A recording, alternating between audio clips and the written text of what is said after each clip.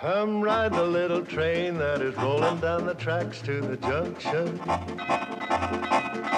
Forget about your cares, it is time to relax at the junction. Lots of curves, you bet, and even more when you get to the junction. Petticoat Junction. There's a little hotel called the Shady Rest at the junction. Petticoat Junction. It is run by Kate. Come and be her guest at the junction. Petticoat Junction. And that's Uncle Joe. He's a moving kind of slow at the junction. Petticoat Junction.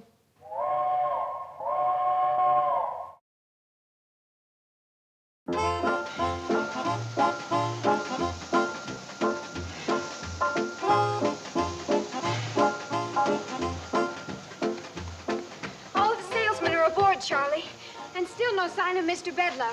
He's gonna be a mighty surprised railroad vice president when he wakes up and finds out his train is gone. Kate sure had a wonderful idea to sneak out of here while... Lloyd, are you burning railroad ties again? Charlie, I just burned the loose ones. Besides, we need a quick fire. You go tell your ma that if she can keep Mr. Bedloe asleep just 10 more minutes, we're on our way to Pixley. Will do.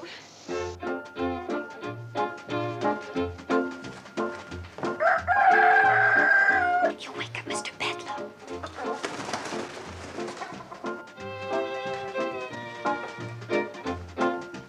Everybody get on the train? Yes, Mom, but it'll be another 10 or 15 minutes before Charlie and Floyd can get up enough steam to pull out. We just got to see to it that Mr. Bedloe doesn't wake up before they leave. All aboard!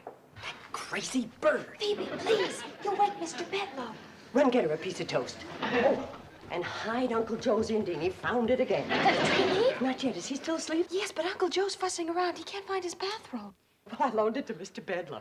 And you tell him that Mr. Bedloe is sleeping in the bridal suite and not to disturb him. Will, Mom? Oh, Billy Joe, you start getting things ready so the minute Mr. Bedloe wakes up, we can quick serve him breakfast in bed and keep him there. But Charlie and Floyd and those salesmen ate up all the eggs. Oh, no. Oh, Betty Joe, go out and gather up some eggs, dear. Bobby Joe, you keep an eye on the upstairs. Okay, Mom. And you start cooking up some ham, bacon, and sausage, and try not to burn it.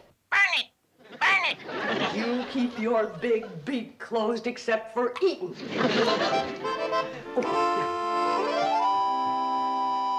What do you mean, Mr. Bedloe, sleeping in the bridal suite? You ought to be sleeping in the barn, and I want my bathrobe back. There's Uncle Joe. Mother says he's not to be disturbed. We'll see about that. Kate! Shh, wake him. What's got into Kate? City feller comes in here, shuts down the railroad, fires everybody, ruins the hotel, and she gives him the best room in the place. Kate! Shh, you're gonna wake Mr. Bedloe. That chance. Buried 3 feet deep in the softest feather bed in the hotel. Kate! Uncle Joe, please, you'll wake Mr. Bedloe. See, I want to ask you a question. I've got to take these to the kitchen there for his breakfast. That's crazy, that's what it is. Feller deserves to be horsewhipped, and she treats him like royalty. Kate! Wait, Mr. Bedloe. Now, Kate, listen. Quiet! You wake Mr. Bedloe. Well, at least you got an excuse to act like a bird brain. Joe, put these flowers in a nice, pretty vase. They're for Mr. Bedloe's breakfast tray. You mean he's getting breakfast in bed? As soon as he wakes up. I ain't a-hearing right. I can't be. Didn't he sit right here at this table last night and say he was shutting down the railroad? Yes. And won't that shut down the hotel? Yes. Well, then what in the name of blue thunderation? Mr. Bedloe's awake. He left his eggnog tray outside the door. Eggnog tray? Well, we served him hot eggnog last night about midnight. To get him to sleep. Now, you go help your sisters get Mr. Bedloe's breakfast up to him. I don't want him having to come down to eat. Oh, okay. Now, Uncle Joe, you sit down there and I'll explain all this.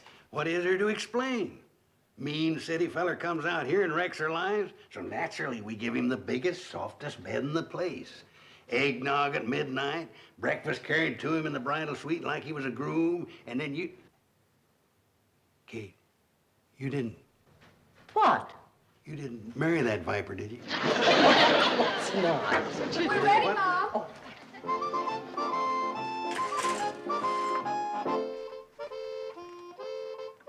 That's very nice.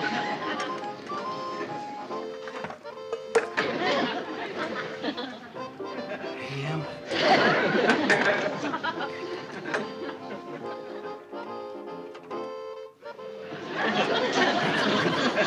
Now remember, girls, pretty smiles and happy talk. Ain't you going up and move his jaws for him so he won't have to chew? Joe, I'm doing everything for a reason. Now sit down and I'll explain. I know it looks like I'm being awful soft-hearted. Soft-headed. Before Mr. Bedloe can give orders for shutting down the railroad, he's got to get to Pixley. The only way he can get to Pixley is on the train, and the train is here. Now, if we... It won't work, Kate. I see what you're driving at, but it won't work. You can't keep the train here. It's got to go into Pixley to take those salesmen that spent the night here. Well, Uncle Joe... Now, your second mistake was in thinking you could change Bedloe's mind by being nice to him. Feller like that, you gotta outsmart, outthink. Uncle Yeah, Joe... I got it. We'll sneak everybody but him onto the train and send it on into Pixley before he comes down. Kate, you know, putting him in the softest bed in the quietest room and taking his breakfast up to him was one of the luckiest blunders you ever made. It's playing right into my scheme. Who's blowing that locomotive whistle? My guess would be Charlie. He's the engineer. He'll ruin all my plans.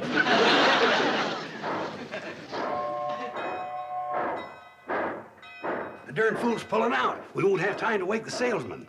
Well, they're on the train, Uncle Joe. How come? Well, I woke him up early. Kate, this is your morning for lucky blunders. Mom, it worked. We heard the train pull out. And now Mr. Bedloe can't go into Pixley. Your idea was brilliant, Mom. I knew it would work. Oh, well... wait a minute, girls. In all fairness, Uncle Joe had the same idea. That's true, girls. It's just that your mother got up first and beat me to it.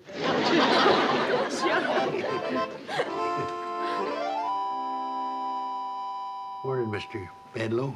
All right. Whose idea was it to run off with my train and leave me stranded? Mr. Bedloe, gentlemen are not permitted in the dining room in their robes. I am no gentleman, and this is not my robe. Now, do I get an answer to my question? All right. We'll let the government settle it. Stealing trains happens to be a federal offense, and everybody connected with this conspiracy is in very serious trouble.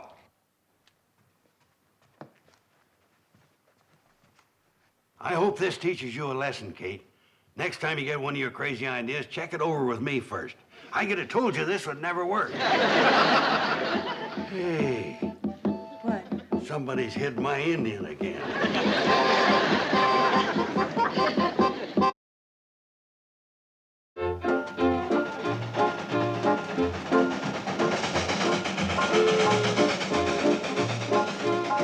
Charlie, I feel kind of bad about us running off, leaving Kate to face the music. Well, if it was anybody else but Kate, I'd be mighty worried. But that's one woman in a million. She sure is. I never met a woman yet to compare with Kate. How come you never asked her to marry you, Floyd? I don't think I'm good enough for her. How about you? I feel the same way. You do? I don't think you're good enough for her either. We're coming on into Pixley. Think we better stop? Well, if we turn around and go back to Shady Rest, Bedloe will grab the train. Oh, I don't think so. By the time we get back there, Kate will have him eaten out of her hand. Kate can kill a man with kindness, all right. Well, if she doesn't kill him with kindness, them daughters of hers will pretty him to death. It's lunchtime, Mr. Bedloe. Come right into the dining room. Everything's ready for you. Yeah? What's everything? Poison food? Booby traps? Boiling oil? What's waiting for me behind that curtain? Your lunch, Mr. Bedloe. Down, sit down. Everything's piping hot. If you're expecting me to change my mind about canceling the train, forget it. It's a good idea. Uncle Joe, a sour face is not welcome in the dining room. Then what'd you bring him in for? You either smile or stay in the kitchen. I'll stay in the kitchen. Please, sit down. Girls. If this isn't a bribe, why all the attention? As long as you're a guest in my hotel, you're entitled to shady rest hospitality. We do not bring our differences to the table. All right, girls, start the food.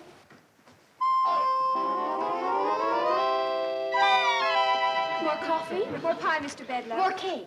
How about some more homemade ice cream? This time, try my hot fudge on a sundae instead of strawberries and peaches. Oh, please, no more. I've never had such a meal in all my life. Oh, come on. I'll bet your wife cooks a better meal than this every day. Some women don't care about cooking. They're meant to just sit around and look beautiful. Now, don't tell me your wife isn't beautiful. She'd have to be to catch a successful, good-looking man like you. Ha! Oh, yes, let's go into the lobby where you can relax and listen to the entertainment. Entertainment? Just a little singing to settle the food. Nothing like music after a meal. What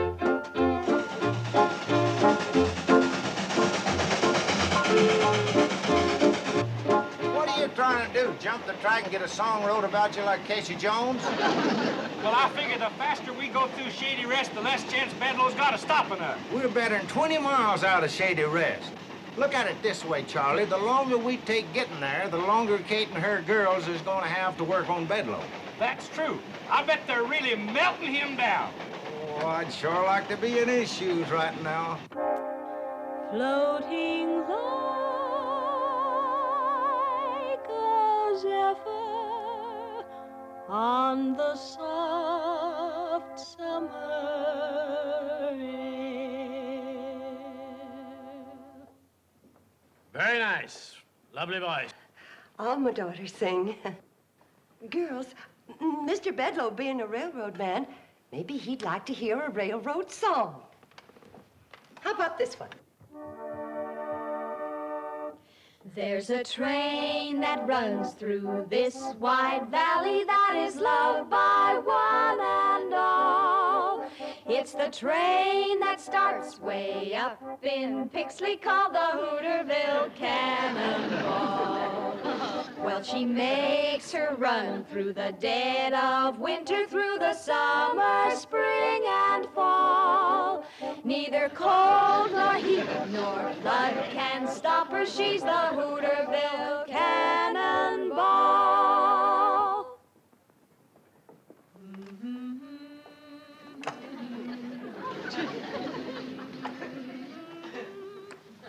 Yes, Mr. Bedloe.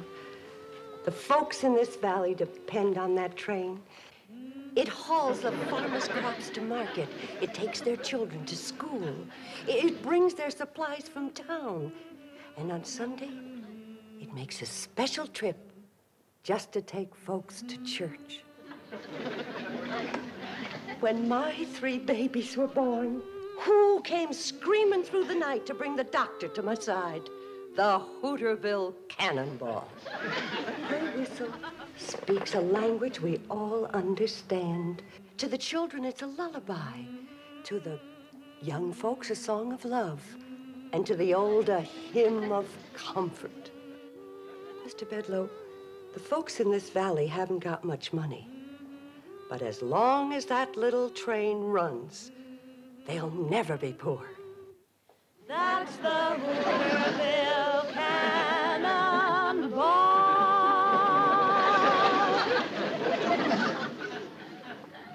Mrs. Bradley, I came here in anger, and you repaid me with kindness. I gave you bad news, and you gave me warm and friendly hospitality. You and your lovely daughters have taken the time and the trouble to explain what the Hooterville Cannonball means to you and your neighbors. After all of that, could any man say, scrap that little train? Just one. Me. The minute it gets back from Pixley.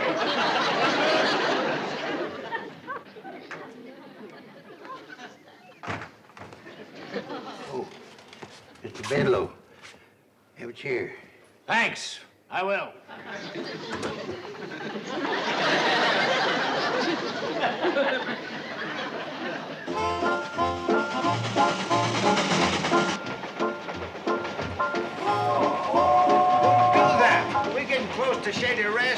tip off Bedloe we're coming. I think he knows it already, Floyd. Take a look. It's Bedloe. Right smack dab in the middle of the track. You think we ought to stop? Of course we're gonna stop, you smokehead. That's one of Kate's best chairs.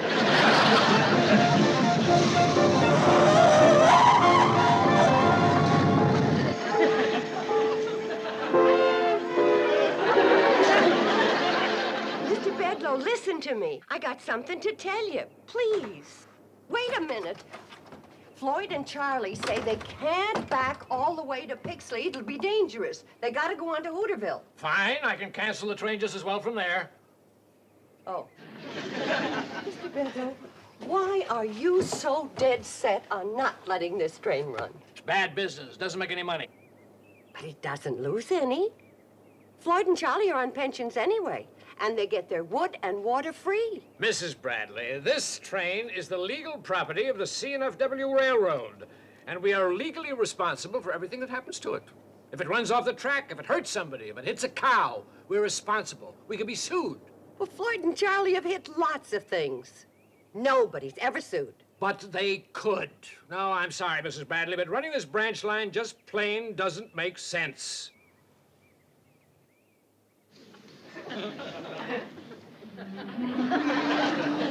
Doesn't it make sense to help folks when they need it? Bring the doctor when you're sick.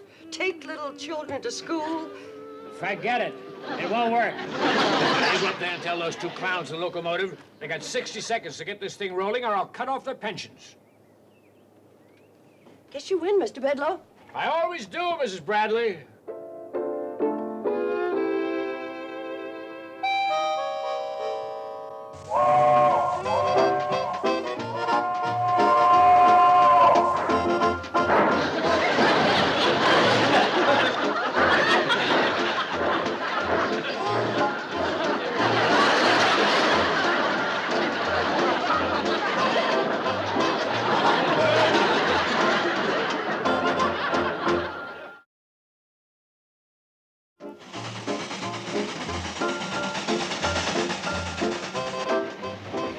You know, Kate, this is the first time you ever rode up here. And the last. Why didn't you say that? I thought you had a scheme to keep this old train running. Well, I have. That's why I'm going into Hooterville, but it's scary riding up here going so fast.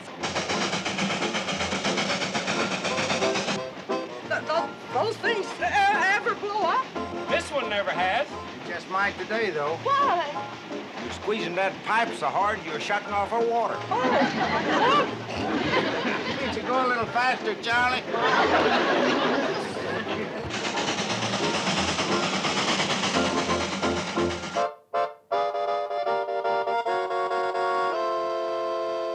Hey, I suppose you think that was pretty smart, my sitting in that coach while the engine went to Hooterville. No, I thought it was kind of stupid myself. I ought to knock you over that railing. You shouldn't have said that, Bedloe. No? Why not? Because it scared me. Wait a second. Sit down. Okay. That stupid train the only way to get to Hooterville? No, There's another way. that's right. You mean somebody can take me? Yeah. I can take you. Now listen, old-timer. I didn't mean to yell at you. I know you're not in this with these other people. I can see you're an intelligent man. You can? Now, I'm willing to pay you. No, I didn't ask for any money. I know you didn't. I'm forcing it on you. Now, come on, let's get going.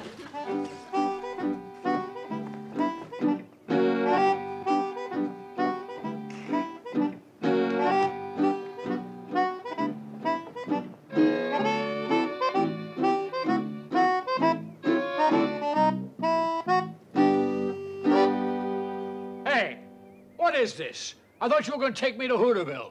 I am. We'll never get there before tomorrow if you don't walk faster. Walk? The only way you can get there outside the train. Well, why didn't you tell me? You didn't ask me. Let me have my money back.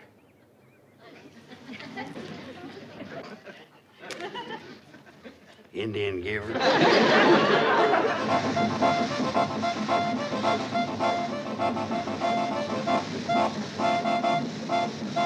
Hiya, boys. Hi, Sam. Kate. Oh, listen. Sam, I need your help. If we don't do something, Charlie and Floyd are going to lose their train. Well, I hate to tell you this, but they've already lost part of it. I don't mean that. Boys, you go on down and turn around and pick us up on the way back.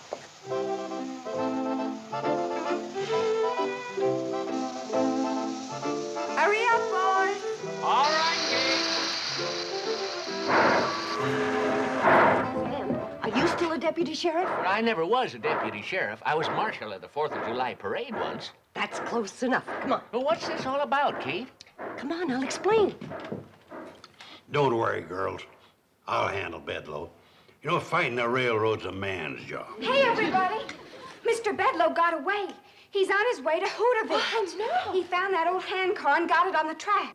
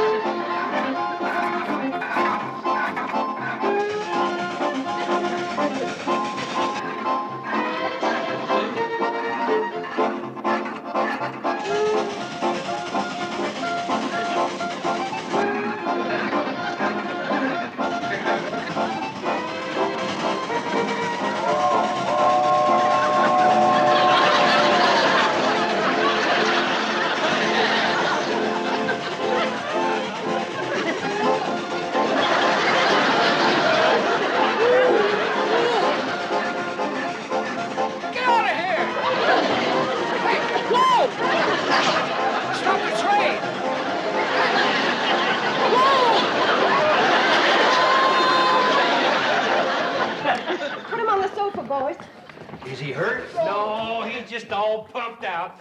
He'll be all right as soon as he gets his wind back. We run him for 5 miles. Are you going to be all right, Mr. Bedloe? I guess so. Who are you?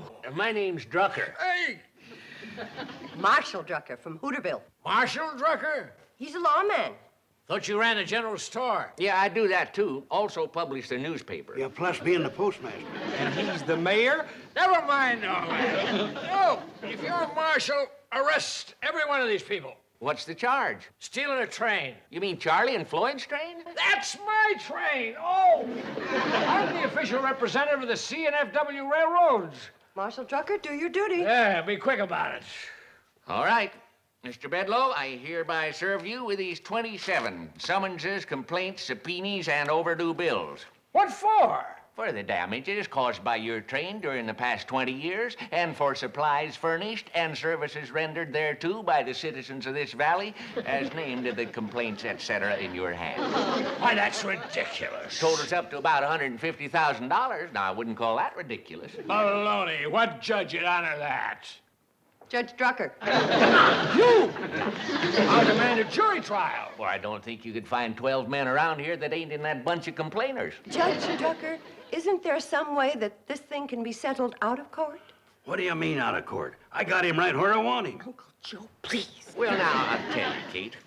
If Mr. Bedloe was to go quietly back to the city and let Floyd and Charlie resume running their railroad, I might be inclined to show a little judicial leniency and postpone these cases indefinitely. Oh, don't do it. Let's have a big trial. Lots of people. Be good for business. Well, Mr. Bedloe, what do you say? What can I say? You got me over a barrel. Well, come on, I'll back you into Hooterville. It won't be as fast as that hand car, but a heap less time.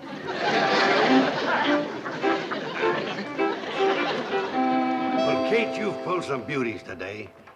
But letting him go was the biggest blunder of all. Oh, you think so? Well, he admitted himself we had him over a barrel. Well, I'm sorry. I don't blame you, Kate. But from now on, leave these things up to me. You know, fighting a railroad's a man's job. I'll remember, Uncle Joe.